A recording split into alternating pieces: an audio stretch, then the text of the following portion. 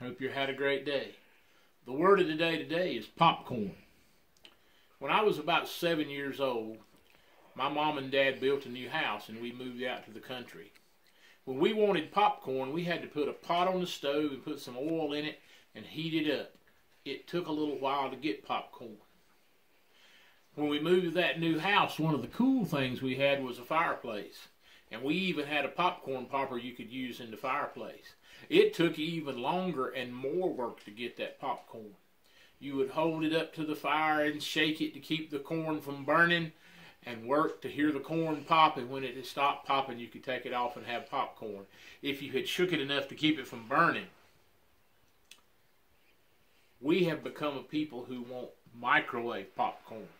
We stand in front of a microwave and say, hurry up, hurry up, hurry up, hurry up. And we've forgotten what it takes to make the good popcorn like we did years ago. I'm afraid this virus is like that old-time popcorn. We're all standing around saying, hurry up, hurry up, hurry up, get over. But it's going to take a little while.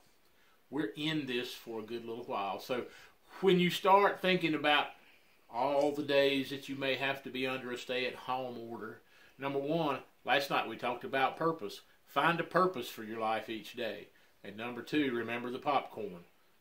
We don't want to make microwave popcorn. We want to make that good old-fashioned popcorn that takes a little bit of effort.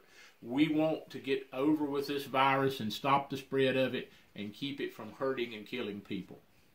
So when you're getting impatient, remember the popcorn. Have a great day.